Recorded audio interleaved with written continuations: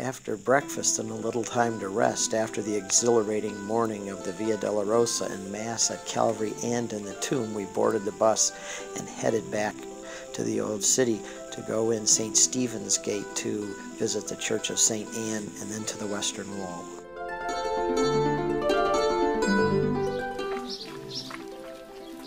This is a good group. They stay together pretty well and very cooperative.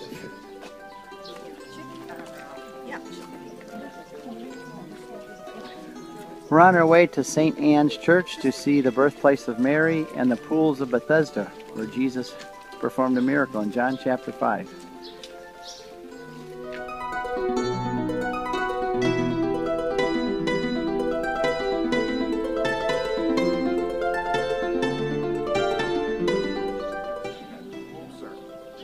And bigger sources of water closer to the temple, and they decided to compromise on these two pools. And that's when normally sources of water are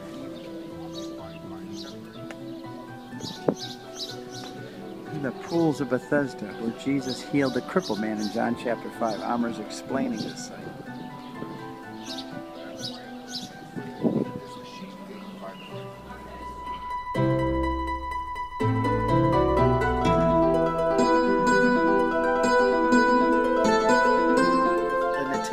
Of Our Lady.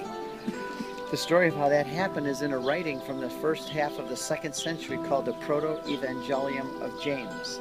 And in this writing that all Christians knew about in the 2nd, 3rd century, and they held it in high esteem, and it's the document from where we get the names Joachim and Anna, because those names are not in the Bible, they come from the Proto-Evangelium of James.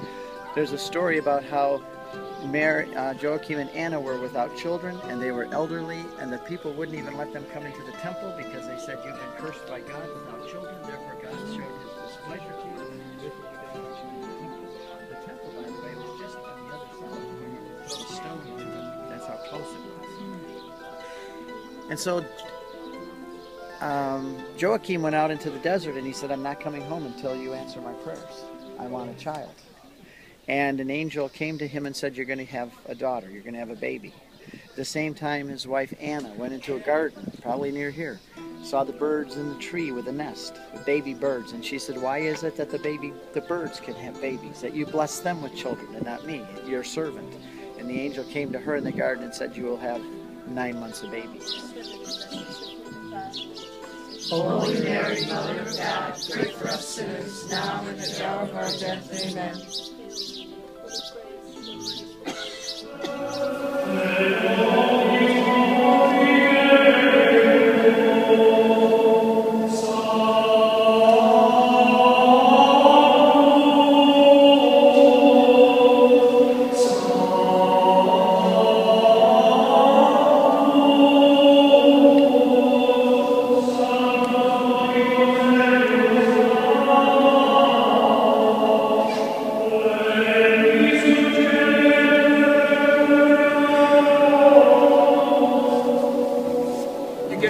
We pray for the Church, our true Mother on earth, and beg you to watch o'er the land of our birth.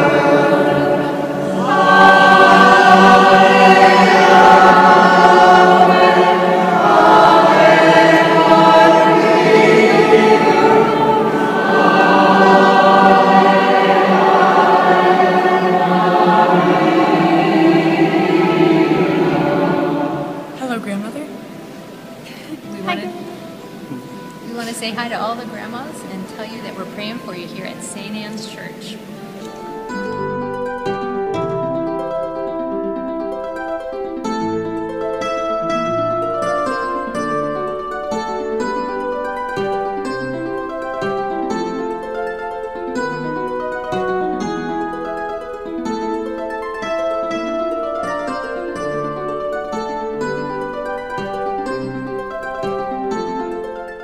After St. Anne's, we took our bus around to the Dung Gate, where we got off and walked into the Western Wall.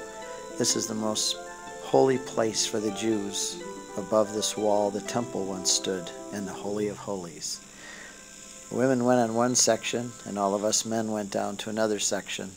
And these are two of our guys praying at the Western Wall. Okay, this is our group approaching the wall. We go right up here and pray.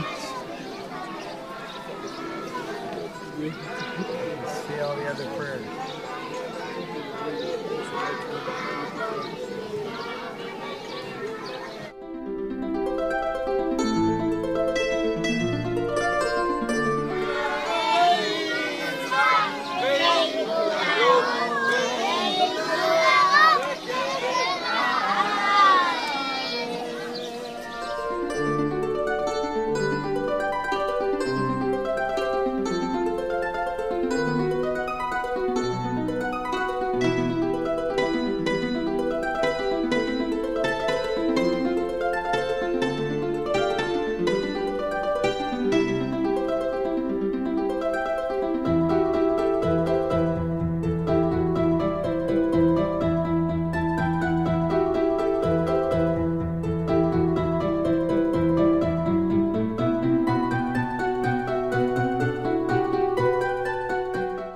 After a very moving morning, walking the Via Dolorosa and celebrating the crucifixion and resurrection of Jesus, we took a tour of the Holy Shroud exhibit here at Notre Dame, which everybody has always said is amazing, especially after having walked the Via Dolorosa, where they have all of the interesting facts about the shroud and prove without a shadow of doubt that the shroud was actually covering the body of our Lord.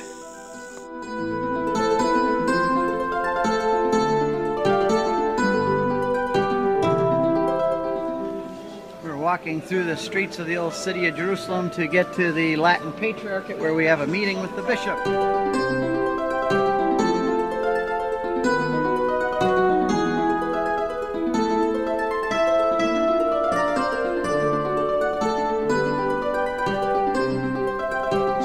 the Holy Land are found in Palestine, Israel, and Jordan. These are the three components, main components of the diocese. We have to add also Cyprus, which is part of the diocese, but it's a different area, politically, geographically, economically, linguistically. So now I don't speak about Cyprus, I speak about what we call generally the Holy Land, which is on the both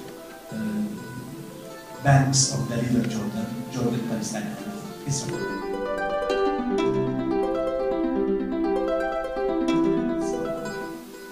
I believe that although we are a minority, we have a vibrant church.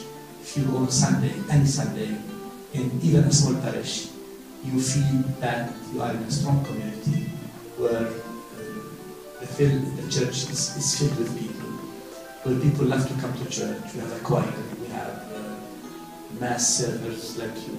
Not in the same quality, but we try to.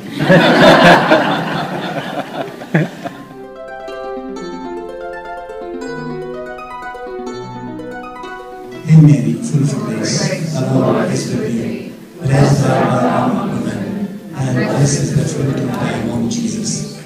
Holy Mary, Mother of God, pray for us sinners, now and at the hour of our death. Amen. The Lord be with you. And with your spirit. May the Almighty God bless you, the Father, and the Son, and the Holy Spirit. Amen. Would you like to explain to our group?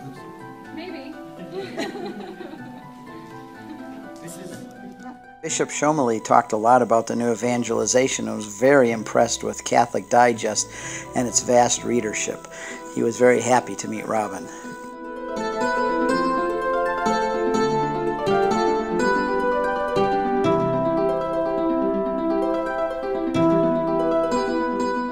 After our wonderful and very personal time with the bishop, we walked back to our hotel from the Patriarchate and had a good dinner, and everybody enjoys talking. We've become a big family now. And afterwards, Father Franz made available confession for anybody who wanted to have confession. It's always a great thing to do while on a pilgrimage. There is also indulgences available.